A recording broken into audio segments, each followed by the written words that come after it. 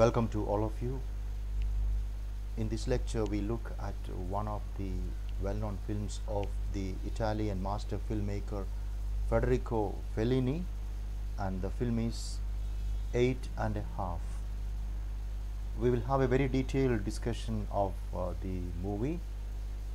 We will look at the summary of the film. We will look at each and every characters, the themes, and there will also a discussion of the most significant questions and answers. Now we shall look at the very biographical details of the great Italian master filmmaker Federico Fellini.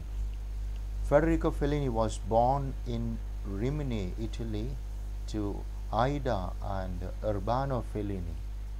Rumors that Fellini was born on a moving train that was passing by Rimini later circulated as a result of a newspaper article printed decades after his birth, but friend and biographer Tullio Cahiers denies this, since a rail strike began on the very day Fellini was born, making it impossible that his mother would have traveled through Rimini that day. Fellini's mother and father were neighbors who fell in love despite class differences. Ida was wealthier and her family disowned her when she married Urbano. Because Ida's family also had ties to Roman nobility, she and young Federico, as a result, always felt her return to Rome was inevitable, though only Federico would move there permanently in the late 1930s. According to Cahiers, Fellini did not often attend the cinema as a child, nor did he read many books. Nevertheless, he had an active imagination, distinguishing himself as a talented cartoonist early in life. While still in high school, he started a caricature shop called the Funny Face Shop, hoping to capitalize on the local tourism industry. Fellini was also a notably unathletic child, never touching a soccer ball or learning how to swim, a rarity in Italy at that time. The early seeds of inspiration for films like 8½" are clear in retrospect. As a young boy, Fellini named the 4 posts of his bed after the 4 major movie theaters in Rimini, already drawing connections between film and dreams. Although his family later denied it, Fellini also insisted that he once tried to run away to join the circus. After his move to Rome, Fellini began contributing cartoons and stories to the humor magazine Mark Aurelio. Once World War II was underway, he started writing scripts for a radio serial starring actress Juliet Massina, who later became his wife and the star of his films including La Strada and Knights of Cabiria. In 1944, Fellini met famed Italian director Roberto Rossellini, who recruited Fellini as a writing collaborator on the film Open City. This earned Fellini his first Oscar nomination and launched his career as a screenwriter and later a director. Because Rossellini was a pioneer of the Italian neorealism movement, Fellini adopted some of the movement's qualities while also breaking with the term in notable ways, in particular using a more personal storytelling style. This divergence is a major source of conflict in 8½, in which reporters, family members, colleagues rebuke the protagonist. A filmmaker, for believing his personal life could be of interest to audiences. Following La Strada and Knights of Cabiria, both of which won Oscar for Best Foreign Film, Fellini went to direct such classics as La Dolce Vita 8½, and Juliet of the spirits. Now let us just look at the summary of the film we discussed, 8½. Let us look at the summary. Guido Anselmi, a 43-year-old film director, visits a fashionable health spa seeking treatment for his liver trouble. A number of people from the film industry, however, have followed him there in preparation for the production of his next film. On his first night, Guido has a dream in which he escapes from a car stalled in traffic and flies into the sky, only to be yanked back down to earth by two film industry men.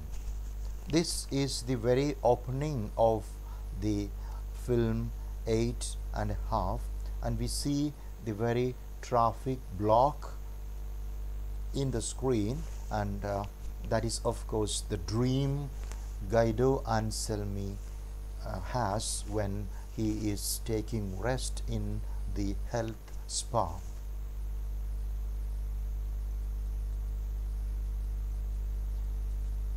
Guido from his dream wakes up as a doctor enters his room. During his physical exam, his collaborator and co-screenwriter Domier enters and alludes to his displeasure with Guido's work. Guido enters the bathroom for a moment alone, only to find a telephone ringing there. This we have in the very first 5 minutes of the film. And now we have a lot of scenes from the health spa where the film is just taking place, rather the action of the film is taking place. At the spring of the health spa, the waters of which are considered an all-purpose cure, guests line up for glasses of spring water and relax in the garden. As Guido Anselmi waits for his water, he has a vision of Claudia, his leading actress. But a plain-looking nurse wakes him from his reverie by telling him to take his glass of water. As Guido turns away from the spring, he again meets Domier, who gives Guido a sheet of notes that criticize his script. In his tired, patronizing tone, Domier lists the script's faults and denounces the film for being uninspired. As Domier drones on, Guido spots his old friend Mario Mesabato, who introduces him to his significantly younger American fiancée Gloria Morin. At a small train station, Guido reads Domier's notes as he waits for his mistress Carla to arrive. When the train comes, he thinks for a moment that perhaps Carla didn't make the trip after all and feels relieved. He soon spots her on the other side of the train, however burdened with an enormous cart of luggage. He takes her to a small family-owned hotel in order to avoid the attention that they would receive at his own hotel. When they arrive, Carla orders lunch, and as she enjoys a plate of chicken and chats about her husband, Guido becomes bored, reading a paper while he hums and smokes. Later in Carla's room, Guido directs a role-playing game in which he orders Carla to pretend she is a prostitute. As Carla sits up in bed, reading cartoons and eating peaches, Guido has an eerie dream in which he meets his parents in a graveyard.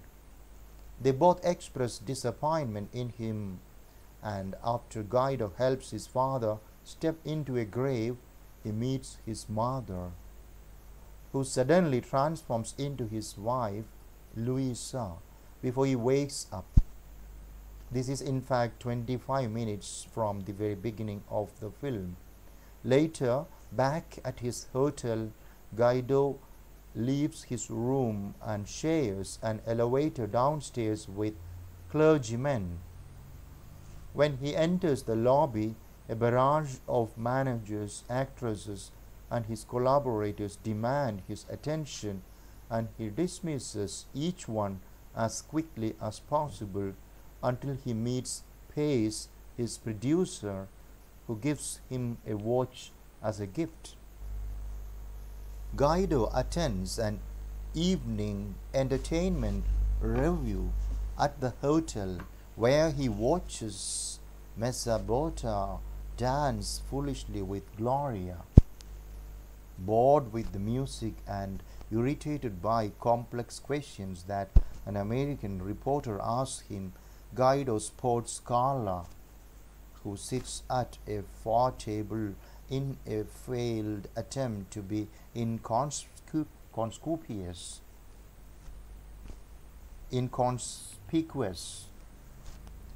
A duo of mind-reading magicians begins its show, reading the minds of the hotel guests, and Gloria becomes frightened and refuses to participate. When the magicians read Guido's mind, they produce the words Asa Nisi Masa, a mysterious and apparently nonsensical message that is significant in Guido's past. The message causes Guido to recall a scene from past. That is, of course, his young boyhood days. He was in his grandmother's farmhouse, in which he bathes in a big tub with his cousins and is put to bed by his doting aunts and his grumbling grandmother. Guido's young female cousin sits up in bed and tells him the words to a magic spell, Asa Nisi Masa. This is in fact 45 minutes since the film started, right? As you watch the film, of course you can understand when you come to that very time that is of 45 minutes, you can see this repetition of this magical spell Asa Nisi Masa. At about 2 o'clock in the morning, Guido returns to the hotel lobby where the concierge tells him that his wife Louisa telephoned. As he waits for the concierge to get her on the line, Guido talks with a French actress who has been trying desperately to find out more about her part in his film. He upsets the actress by refusing to give details about his film and saying he must leave to talk to Louisa. As they talk on the phone, Guido realizes how much he misses Louisa and asks her to join him at the spa. Before he retreats to his room, he visits the production office where he answers the questions of his collaborators, Cesarino, who is working on set details and has a quarrel with his longtime friend and fellow director Conocchia, whom Guido accuses of being obsolete. Once in his own hotel room, Guido ponders the still unfinished story of the film and has another vision of Claudia before falling asleep. A ringing phone wakes him up. A few hours later, it is Carla calling from her hotel to ask him to attend to her because she has developed a fever. Guido goes back to sleep and doesn't visit until next afternoon. He finds Carla sweating and delirious, and he feels guilty for having dismissed her requests. Later, he has a short meeting with the Catholic cardinal in order to discuss his film. But the cardinal asks him only whether he is married and whether he has children. He doesn't have children. During the meeting with the cardinal, Guido's attention is drawn to a woman some distance away who reminds him of a gypsy woman, Saragina, whom he knew in his youth. He then has a daydream about the day he and other Catholic schoolboys were caught watching Saragina dance on the beach. Guido has coffee with Domier, who accuses him of being naive, and then he visits the steam baths with his fellow filmmakers, Mezzabota, and other family guests. Guido imagines the shrouded figures around him as expiring invalids and has a daydream about meeting the cardinal in a chamber of the steam baths. In this fantasy, the cardinal uses Latin passages of the Bible to instruct Guido to choose the path of the church. That evening, Guido sees Luisa at an outdoor auction being held at the hotel. He watches her for a moment before she sees him, and they greet each other warmly. They dance together tenderly before Pace announces that they are going to visit the rocket launch pad that his construction team is erecting for the film set. Luisa suddenly becomes upset, perhaps by something that a member of the production team has told her, and refuses to sit with Guido on the drive to the set. As the group of filmmakers and their friends ascend the staircase of the launchpad, Guido consults with Rosella, his wife's close friend, about Luisa, and Rosella tells him that Luisa is confused and dissatisfied with him. Guido confesses that his film doesn't have anything to say, and Rosella tells him to make up his mind about his life. Back at the hotel, Guido and Luisa argue about his infidelity before going to sleep in separate beds. The next morning, as Guido, Luisa, and Rosella have breakfast together, Carla arrives in a ridiculously unknown horse-drawn carriage and sits nearby. Guido pretends not to know her, but it is obvious to Luisa and Rosella that Carla is his mistress. Defeated, Guido retreats into a fantasy that takes place in the farmhouse of his youth, in which all the women to whom he has been attracted in his life devote themselves to his pleasure. At first, this harem seems harmonious, its women content with serving Guido, when an aging Parisian show girl throws a fit because she is being sent upstairs, the place where women in the harem are banished upon reaching 30. However, Saragina declares a rebellion, and Guido subdues them with a lion tamer's whip.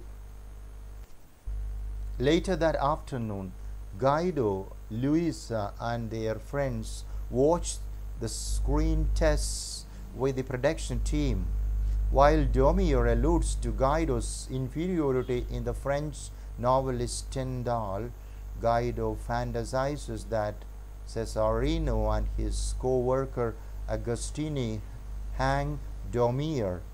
Luisa is furious to see that the mistress character and the wife character in Guido's film are clearly modeled after Guido's own mistress and herself.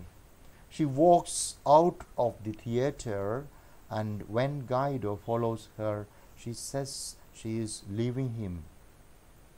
Guido returns to the screen test and reviews other actors who clearly represent his own real-life acquaintances.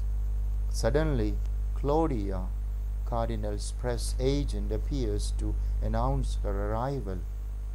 Claudia takes Guido for a drive, asks about her part in the film, and expresses her enthusiasm about working with him.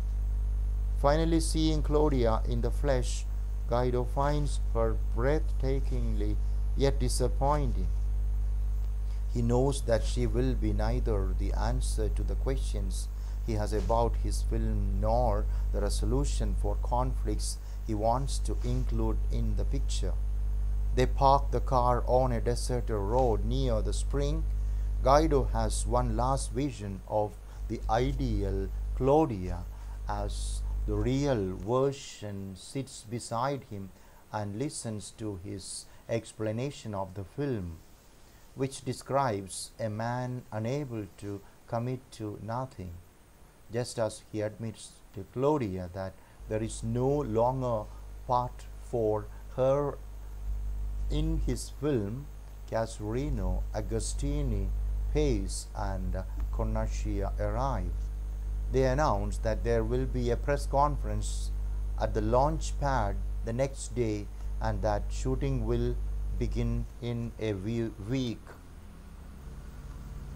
The next afternoon, droves of cars arrive at the launch pad. Agostini and Cesarino practically drag Guido to the press conference, and aggressive journalists shout questions at him all the way to the podium, where Pace insists that he gave a speech. Overwhelmed by the pressure, Guido begins to hallucinate and sees Luisa in a wedding dress, asking him whether he will ever be faithful. Then Guido imagines that Agostini puts a gun in his pocket and Guido crawls under the table to shoot himself in the head. Guido cancels production of the film. Agostini directs the construction crew to dismantle the rocket launcher, and Domier, unusually supportive, congratulates Guido on having made the right decision to give up his mediocre film. As Domier continues talking, Guido imagines that Maurice, the mind-reading magician, tells him that his show is just beginning. Guido sees Claudia, his aunts, Saragina, his parents, Carla, the clergyman, and the other familiar characters dressed all in white and blissfully smiling, walking together on grassy sand dunes. Guido is inspired once again and describes a new film that will portray his true self. He asks Luisa to accept him as he is, and she says she will try. Maurice and Guido direct all the characters in the film into a large circle, which Guido persuades Luisa to join, then joins himself. The lion moves off the stage, leaving only a boy, a fife player, who resembles Guido in his youth. The boy directs the other musicians to leave the stage before playing a short solo and marching out of the spotlight alone. In fact, that is the end of the film, and we understand that this film is in fact a combination of realism and fantasy. In fact, we know that Fellini was influenced by Carl Jung and the psychoanalytic theory of Carl Jung, and the influence of Carl Jung, the very psychoanalytic theory of Carl Jung, is very much evident in the making of this film 8 and a half.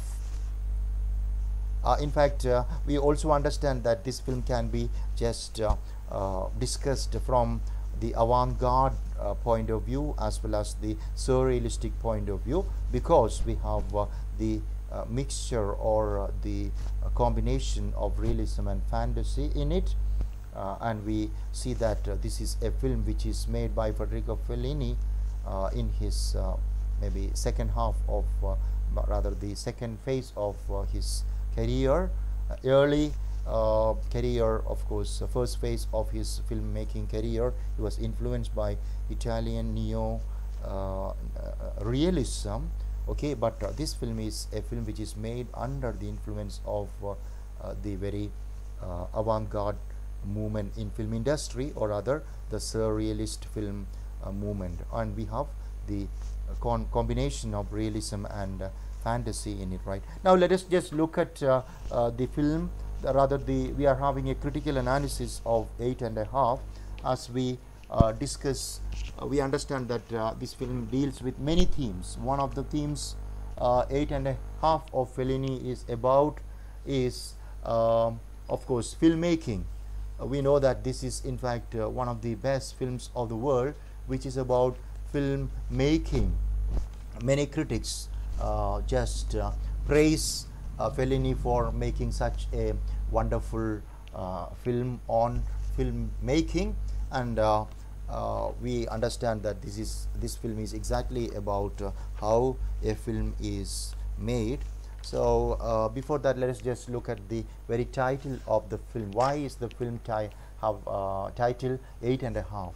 So when we look at the title 8½, we understand that this is of course having some autobiographical significance, right? Fellini just wanted to make the title rather autobiographical, and we understand that 8½ refers to the very number of films made by Fellini on one side, and of course this is the very film that is made by the very actor, that is the director, the character in the film, that is Guido Anselmi. Guido Anselmi in the film is Federico Fellini himself, and we know that by 1963 Federico Fellini has made 7 feature films and of course 2 short films. So 7 Fellini has by 1963 produced 7 feature films and 2 short films. So these short films, the 2 short films can be considered as maybe half a feature film. So that is so far 7½, and the film that is made in this film 8½ is the 8½ film, right? The 8th film, the 8th film of the director, and hence this is of course similarly it is of course the 8½ film of Federico Fellini, and Fellini gives this title 8½ to ensure that it has some autobiographical meaning. Now let us look at the themes. Like the film is about aging on one side. You have the director who is 43 years, Anselmo Guido, who is 43, Guido Anselmi is 43 years, and he is in his middle ages. He is aging, and this film, one of the themes of the films is aging. Okay, he loses inspiration. He doesn't have much inspiration. He is not very creative like he was before when he was young, and this film is about aging. So also it's about cinema or filmmaking. So let us discuss 8½ as a film on cinema or filmmaking. Okay, the nature of film itself dominates 8½, since the film is largely structured around Guido's loss of faith in his creative voice. Throughout the film, people offer unsolicited advice on cinema's role in the world. The first to do so is the writer Daumier, who boldly states that cinema lags behind all other artistic mediums by 50 years. Later in the film, a clergyman tells Guido that cinema has the ability to educate or corrupt millions of souls. Even characters to whom we are only briefly introduced mercilessly probe Guido on the topic of art and life. This reaches its climax at the press conference where reporters harass Guido, asking him everything from "Are you afraid of the atomic bomb?" to "Do you really think your life can be of interest to others?" Throughout the film, Guido remains silent on the topic of cinema, with the exception of his conversation with Claudia, to whom he confesses he just wants to make an honest film. Authenticity then emerges as the ultimate goal of cinema, as opposed to the pure artifice or pure memoir. This underlies Guido's final monologue in the film, wherein he realizes, now everything's all confused again, like it was before, but this confusion is me, as I am, not as I would like to be. Fellini plays with the question of cinema's purpose formally as well, particularly by using his own camera to investigate Guido's emotional journey through his dreams and fantasies. Often, when we enter Guido's dreams or fantasies, the camera guides us in such a way that the fantasy initially appears to be real, without the conventional dissolves or other filmic editing tricks. For example, when Guido imagines Luisa and Carla becoming friends, Fellini cuts directly from reality, Guido smiling at Carla, to fantasy, Carla singing, so that it is unclear at first whether we are being told the truth or lied to. This creates an explicit tension between the personal and the artificial, as they are blended together in one depth cut. Such formal choices constitute Fellini's formal meta-interrogation of cinema's ability to lie and tell the truth. Now, one of the themes of the film is purity. Let us look at the theme of purity in the film 8½. Purity, particularly as an analog to the notion of truth, is a strong theme throughout 8½. For starters, we meet Guido at a spa where water supposedly purifies one's system regardless of the specific ill with which it is plagued. Throughout the film, water and color white stand in as visual representations of purity. This is at work in the spa, which is built from white stone and tended by nurses clothed in white. This is also where we meet Claudia, Guido's ideal woman, who likewise wears white, in one of Guido's fantasies. Later on in the film, Guido explicitly calls Claudia a symbol of purity and spontaneity. But when we meet her in person, she wears black and pokes holes in Guido's ideas about love and truth. This is one of many ways in which Fellini complicates the notion of pure or objective truth when supposedly angelic Claudia tells him he is an unsympathetic character. For example, he realizes she is in his ideal woman, saying, "You are a pain like the others." Even the spa water, supposedly pure and healthy, makes Carla sick.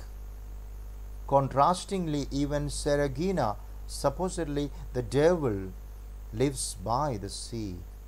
using white and water as empty symbols of false purity, Fellini sets up his audience for Guido's final realization that he must embrace the messiness of his life and cease to pursue perfection. Now let us look at the theme of realism in the film 8½. Authenticity and realism, especially as they relate to filmmaking, are the abstract ideals to which Guido aspires. Yet he is unable to master them. He explicitly mentions this when in the car with Claudia, to whom he confesses he just wants to make an honest movie. Her part in the film, he explains, will be both young and ancient, a child yet already a woman, authentic and radiant. In moments like this, it seems like Guido has a clear vision for the film as one of realism and honesty. Later in the scene, however, he admits that there is neither a part for Claudia nor a film to be made, and we see that his endeavor to make an honest film, in response, of course, to accusations from his wife and friends that he is a liar, is a sham. Throughout, the question of what genre of film Guido is making is a salient one. In the same breath, various acquaintances and critics ask him if he is capable of making a film about love, yet beg him to stop making films about his personal life. Later in the film, we find out he is making a science fiction movie about an escape from Earth after thermonuclear war, a premiere that seems steeped in artifice and surrealism. This desire for realism functions not merely as a genre of film but also as a yardstick for the women with whom Guido interacts, many of whom constitute absurd archetypes of femininity. Carla is silly and cartoonish in her bombshell aesthetic, and Claudia manifests chiefly in Guido's imagination as his real woman. Unrealistic in her virtue, of course, these feminine archetypes each reach their climax in Guido's harem fantasy, which is complete with an aging dancer and a Danish stewardess, neither of which are realistic but rather childish images of femininity. Ultimately, even as her authenticity is complicated by her on-screen portrayal, especially during Guido's screen test, Luisa is the most realistic of all the women in Guido's life, and consequently he reaffirms his commitment to her. Now, besides looking at realism, let us look at dreams and fantasies in the film 8½. Fellini's 8½ is as much about cinema and art as it is about dreams and fantasies. Our introduction to the film is through one of Guido's dreams, in which he escapes from a suffocating traffic jam and flies away but eventually crashes down to earth, a fitting metaphor for the ups and downs of his creative ambitions. Indeed, to the extent that the film is structured at all, it is structured by the fluid transition from reality to Guido's subconscious. For example, when Guido chats with a clergyman at the spa, he sees a plump woman on a nearby hill, prompting a recollection of Seragina. When we see, after a hard cut and with virtually no indication, that what follows is a memory. By blending reality, dream, and even fantasy so fluidly, Fellini asks us to assign them the same value in understanding Guido's character. Just as we see him form an enduring bond with Seragina, who is otherwise a pariah, we also see him indulge in a chauvinistic fantasy in which his wife toils away while he is pleasured by a whole harem of women. Guido, in short, is complicated, and dreams of fantasies are the primary way in which we access the boundary between his meek public self and his complicated private self. This sets up the audience for Guido's ultimate realization that he must embrace the chaos that is his selfhood, represented by the film's final fantasy sequence. There, Guido's reality, dreams, and fantasies collide on a single stage, offering a surreal, even macabre vision of what is to accept oneself. Now let us look at the theme of mortality in the film 8½. Guido's fear of mortality is a theme that haunts both his dreams and his waking life. In the film's very first sequence, for example, Guido escapes from a smoking car and crashes to the ground from a great height. In his next dream, he chats with his dead father about his tomb and later helps lower his father into a freshly dug grave. Even Guido's overarching goal to make an honest movie for the first time characterizes him as a character in search of legitimate achievement before he dies. This anxiety about aging is clearly present in his escapades with women, both real and fantastical, since nearly all of his mistresses, Carla, Claudia, the Danish stewardess, are younger than his wife Louisa. This is notably untrue of Jacqueline Bonbon, the show girl who Guido orders to retire from pleasing him in his fantasy. Her retirement eventually galvanizes a rebellion amongst the girls in Guido's fantastical harem, since they believe it is unfair that Guido is much older than them, yet passes judgment on their age.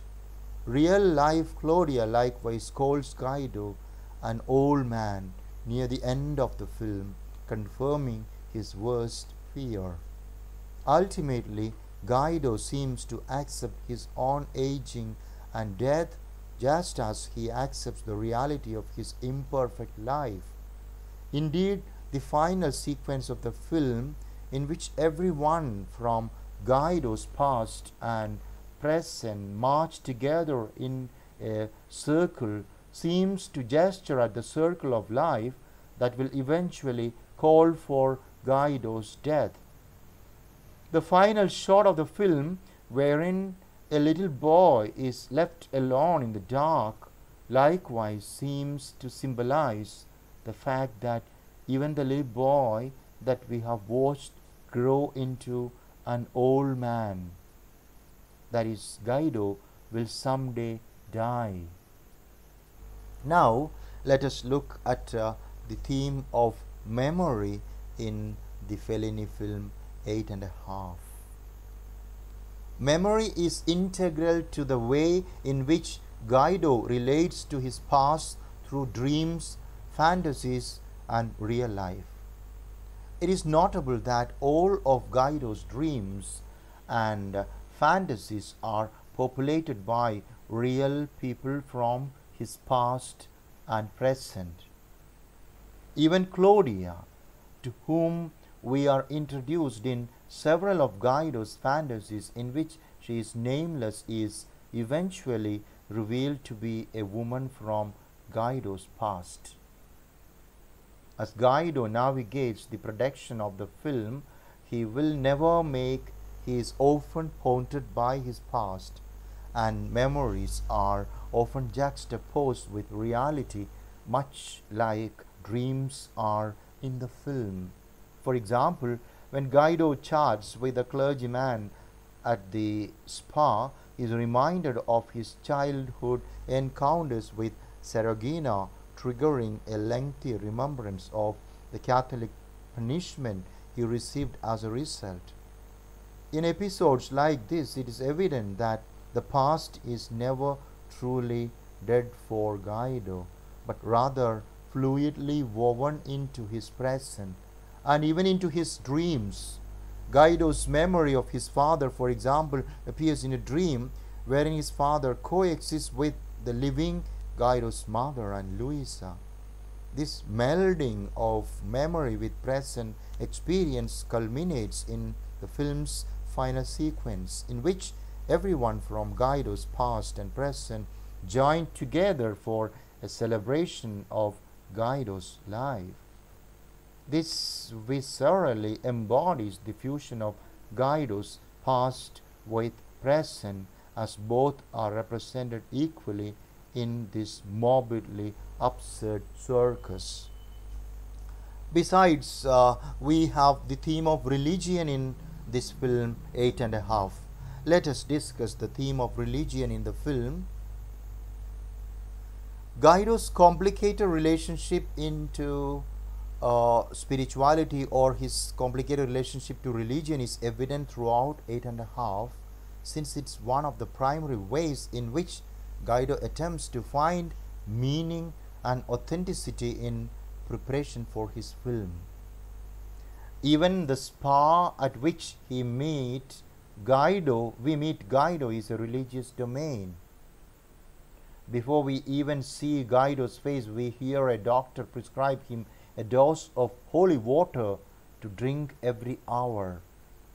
He also visits the local clergy in the guise of doing research for this film, instead using these interviews to seek advice on his own artistic and personal life. In the first of these visits with the local cardinal, Guido lapses into a memory of Seragina, a seaside prostitute that he visited as a child. Through this memory, we see that Guido was caught with Seragina and subsequently punished by the church in ways that seem severe given the innocent nature of the childhood indiscretion. Even so, Guido probes and is probed by the cardinal and other members of the clergy into separate meetings. In one of these meetings, a priest essentially tells Guido he doesn't believe cinema as a medium is fit to represent divine love. All this contributes to Guido's growing confusion about the role of cinema and art, a frustration that he only reconciles when he realizes that he must embrace the messiness of his life and its flaws. Ultimately, this conclusion seems rather Catholic in nature, since it emphasizes the inevitability of sin. The finale of the film seems to lend itself to this reading, since the image of Guido's friends and family marching, dressed in white, in circle to celebrate his life seems almost funeral in nature, and perhaps even gestures at the ascent to heaven that we see Guido nearly achieve in his opening dream sequence. Now we have to look at the important characters of this film, 8½. In fact, we have a lot of characters in the film, close to 20 characters, but let us look at some of the very important characters, the first 15 characters of the film, 8½. Most important character is the hero, Guido Anselmi. Guido Anselmi is the film's protagonist, a renowned Italian film director. In the middle of making a film he hasn't finished writing, Guido feels guilty about cheating on his wife and abandoning the Catholic Church, and he is afraid of aging and creative exhaustion. Second character is Luisa, Guido's wife, who loves him despite his faults. Luisa is an intelligent, charming, and beautiful woman who rejects the artificiality of Guido's star-studded lifestyle and is fed up with his philandering and lying. Luisa brings her friends and her sister along with her to visit Guido. The third important character is Carla. Carla is Guido's mistress, who has a husband of her own. Sumptuously feminine, yet charmingly childish. Carla never challenges or reproaches Guido, but her tacky style and idiotic personality embarrasses him. Unquestioning and never demanding, Carla is Luisa's foil. The fourth important character in 8½ is Mario Messambotta. Maria Messambotta is Guido's friend who is annulling his marriage so that he can marry his new fiancée Gloria, a friend of his daughter. To Guido, Messambotta is a pathetic figure who embodies the director's fears about aging. Next character is Gloria Morin, Messambotta's wife-like young fiancée. Gloria Morin is an aspiring actress and a philosophy student. Gloria alternatively murmurs coquettish and pseudo-intellectual nonsense. Next important character is Claudia. Claudia is an actress whom Guido considers for the leading role in his film. Although Claudia's beauty is ideal and her presence dreamlike, Guido doesn't find her suitable for the film, and she is in fact a representation of youth, purity, and healing in this film 8½. The seventh character is Rosella. Rosella is Luisa's best friend who accompanies Luisa to visit Guido at the spa. Guido calls Rosella Grasshopper because, like Jimmy's cricket in Pinocchio, she cares for and advises him. She tries to lighten the tension between Guido and Luisa. She is also a clairvoyant who is very talented to predict future. The eighth character in the film 8½ is the French actress. She is a famous actress whom Guido has requested to play the Carla character in his film. The actress insists and demands to know more about the part, convince Guido that she is inappropriate for the role of the easygoing Carla. Her agents nagging for contractual details and her own nervous presence are a constant reminder of the pervasiveness of Guido's occupation. The ninth character in the film is Domier. Domier is Guido's pretentious associate screenwriter. Domier continually appears without warning, nonchalantly describing the film's flaws. His criticism is frustrating to Guido but delightful for the audience, for it scrutinizes the direction of both Guido's film and 8½ itself. The vain, arrogant Domier is always eager to schmooze with the press and with beautiful actresses. The 10th character is Saragina. Saragina is a large gypsy woman who lives on the beach during Guido's boyhood. Guido and other boys visit Saragina surreptitiously to hear her sing and dance the rumba. Saragina plays a significant role in Guido's sexual awakening as well as his straying from the Catholic Church. The 11th character is Pace, Guido's producer and constant source of nagging pressure. Pace insists that production move forward regardless of its state of confusion. His young, moronic girlfriend often appears beside him, lapping ice cream. The 12th character is Conocchia. Conocchia is an old friend and a creative collaborator of Guido's, who threatens to quit working on the film out of frustration with Guido. Guido sometimes finds Conocchia's influences to be too outdated for the production of the film, which he wants to feel new and fresh. Conocchia's presence exasperates Guido's fears of becoming creatively important himself. 13th character is Cesarino.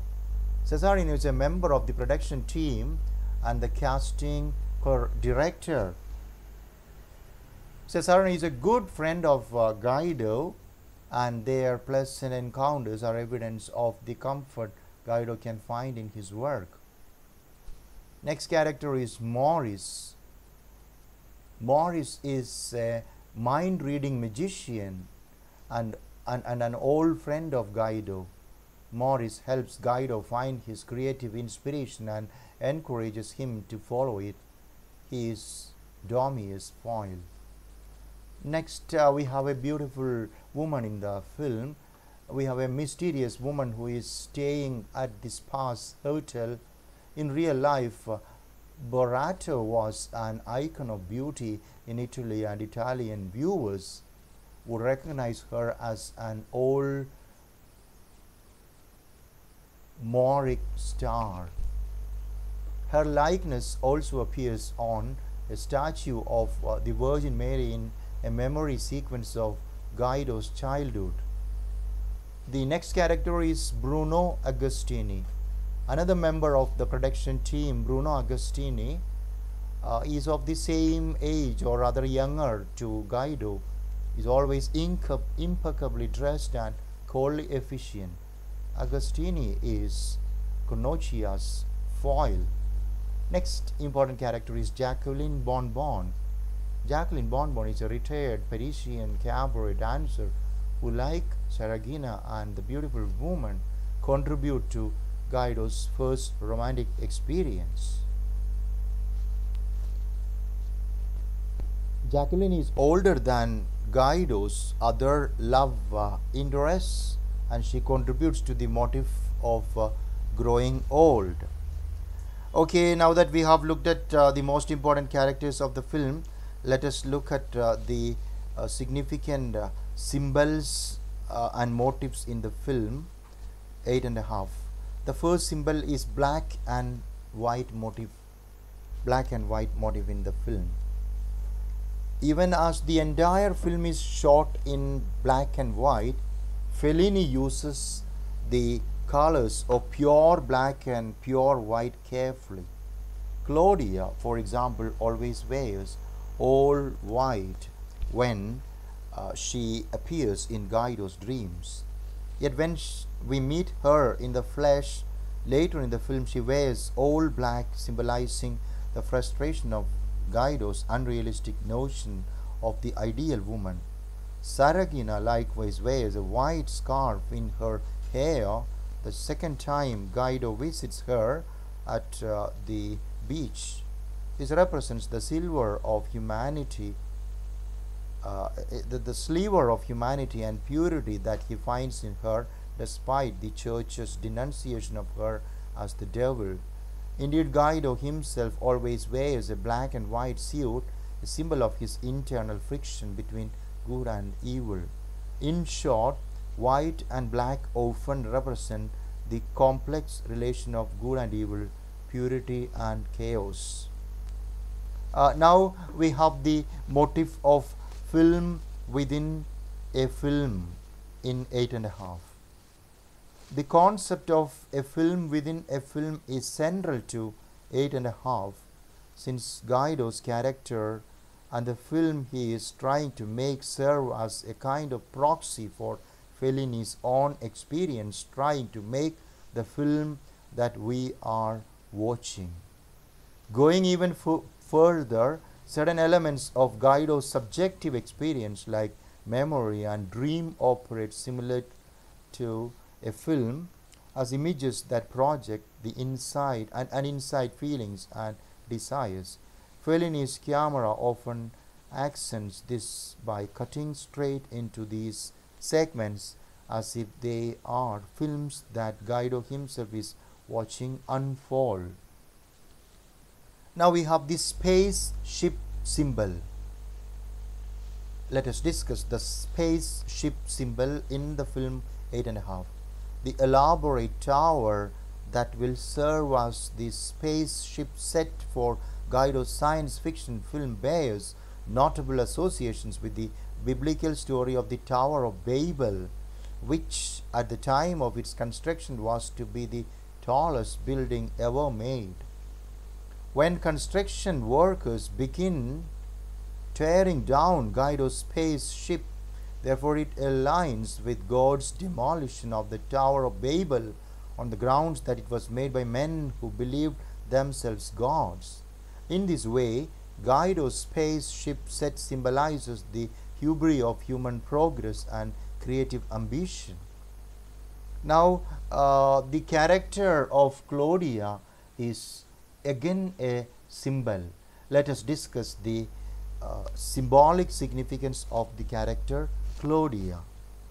Although Guido explicitly mentions that Claudia represents purity and spontaneity to him, she largely functions as a symbol of Guido's ideal woman and the frustration of such a concept.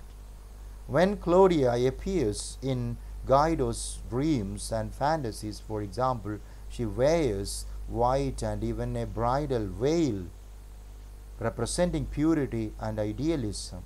However, when we meet her in person, she wears all black and ultimately laughs at Guido's inability to understand love, emasculating him even at his lowest point. Now let us look at the symbol of water in 8.5. We see water as a symbol in this film of Federico Fellini. Water as a symbol. In 8.5, water is an important symbol of purity and of complication of that purity. The spa at which we meet Guido, for example, pushes holy water as a cure for all bodily and mental ills, but that same water later makes Carla sick. In addition, Seragina, whom the Catholic clergy of Guido's youth believe is an impure witch, lives by the sea. In this way, water, which usually bears religious connotations of baptism and purification, becomes complicated by its polluting effects, tying into themes of religion and truth that Fellini plays with throughout the film. Now we have the allegory of the Tower of Babel in the film 8.5. Alluded to through the giant spaceship that Guido has built for his film is the biblical allegory of the Tower of Babel, in which mankind becomes too confident in their own abilities and therefore loses faith in God. They demonstrate this by building a tower tall enough to reach heaven, but God confuses them by making them speak different languages, and they are unable to complete the project. Guido's spaceship resembles this tower, since it's an act of artistic hubris that eventually crumbles when he realizes he is creatively incapable of finishing the project. Now let us just look at the very significance of the film. That is, of course, rather a critical appreciation of the film. 8.5 is a person's soul search and a probe to find peace in life and artistic excellence. Guido is in the shackle of his memories and visions, which thwarts all his attempts to break free. His artistically sterile face has strong reasons connecting to his past. Fellini is making an intentional attempt to delve deep into a person's psychological terrain and represent his life in the form of shattered images. The narrative is quoted in humor as well. According to film critic Roger Ebert, Eight and a Half is the best film ever made about filmmaking. The complex psychological trauma a director has to undergo during the creative stage is meticulously analyzed by Fellini. His judicious employment of surreal visions must be taken note of. In the very first scene of the movie itself, Guido is shown flying high and his peers finally bring him down. This clearly indicates the protagonist's effort to soar high on the wings of his artistic brilliance. Yet he is bogged down by his own circumstances and people in his life whom he cannot do away with. Another significant fantastical scene involves all the women in his life of Guido assembling in a harem. This chaotic scene helps the audience to understand the emotional turmoil which is simmering inside Guido. The last scene of the film, where Guido and his wife join the dancing peers, can be seen as the solution he has finally found out after all these years of, or rather, after all these days of frustration and emotional struggles. He realizes it is impossible to escape into imaginary world of art by breaking free from his real life. Federico Fellini has once stated that the basic requirements for being a director include curiosity, humility before life, the desire to see everything, laziness, ignorance, indiscipline, and independence. Guido can thus be seen as Fellini's himself, and the movie is an ode to his struggles to attain creative independence and excellence. The title of the film refers to the number of films directed by Fellini until then. By 1963, he had made 7.5 films, 7 full-length feature films and 2 short films. The working title of the film was A Beautiful Confusion, and later he decided to give an autobiographical meaning to the title. The cast includes Marcello Mastroianni Guido, Anouk Aimee, Rosella Falk, Sandra Milo. The screenplay was written by a team of 4 including Fellini, Tullio Pinelli, Ennio Flaiano and Brunello Rondi. Gianni Di Venanzo was the cinematographer and editing was done by Leo Cartoso. Now we will just look at the irony in the film, the 8.5.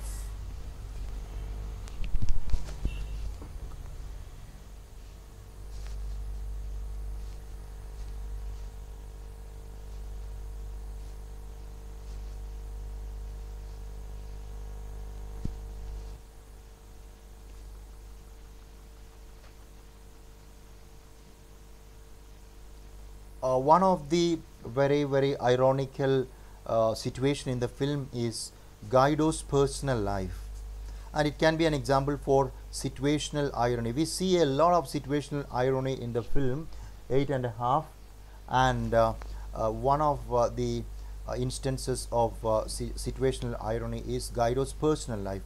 It's ironic that numerous critics of Guido's film argue that it's an arrogant it's in fact arrogant to make a movie about his personal life or childhood memories. Yet the film we are watching, that is 8.5, is largely autobiographical and therefore centered on his own personal experiences. Now we have Guido's film. It's ironic that Guido's critics and allies alike fight over how to define his film in excruciating detail. Yet Guido is unsure of what the film he is making is about. Even admitting to Claudia, there is no film, there is nothing anywhere. Now we have the situational irony in Visit to the Cardinal. It's ironic that a clergyman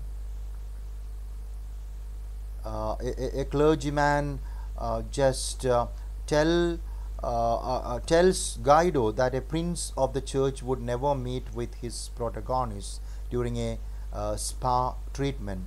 Yet the cardinal later meets with Guido while they both undergo a spa treatment. Now we have the dramatic irony in the press conference scene. It's ironic that just after Guido admits for the first time that there will be no film, he must face a crowd of reporters and friends who interrogate him about the hubris of making a film. Okay, so now we come to the end of the discussion of this great film by Federico Fellini. Thank you all for listening. Have a wonderful day. May God bless you all.